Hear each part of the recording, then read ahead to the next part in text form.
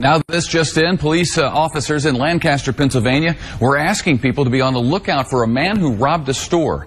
And I think we do have his description. Can we take that? Let's take his description.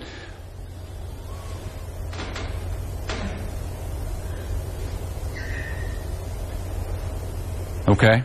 This is the guy they wanted people in Pennsylvania to be out on the lookout for. He's got a nose and some hair that goes like that. And at the time of this particular crime, it's got kind of a chin that comes down to almost a point. Stands about 5 feet 4 inches.